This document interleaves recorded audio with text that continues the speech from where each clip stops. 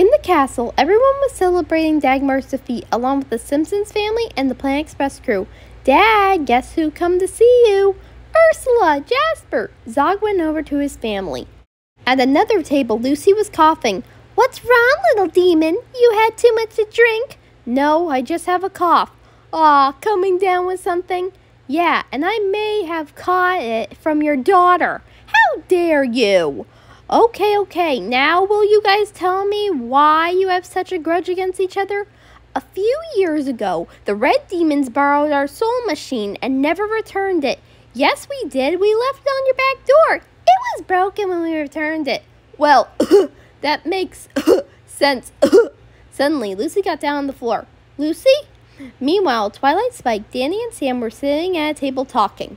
I got to admit, Twilight, if you hadn't teleported those other Toons, then we would have never defeated Dagmar. Yeah, thank goodness for that. Twilight! What's wrong, Elfo? It's Lucy! The group went over to the crowd that had gathered where they saw Bean with Lucy in her arms. Later, Twilight did an exam on him in Sorcio's spell room. The spell is wearing off. What?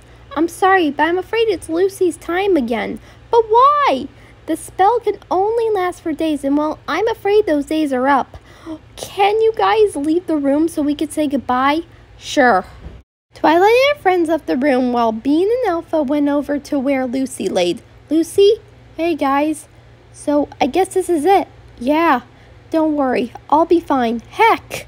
I'll say hi to Jerry for you. But overall, I love you guys. Suddenly, Lucy's head popped up, and then he died. The next day, a funeral was held. Well, now that Dagmar's defeated and Lucy is dead again, what do you plan to do now, Bean? Well, I decided I'm going back to live on the island I went to with Mora. What? But Bean! I'm sorry, but with Lucy dead and everything we went through, I decided to go back. So I guess things are going back to the way they were.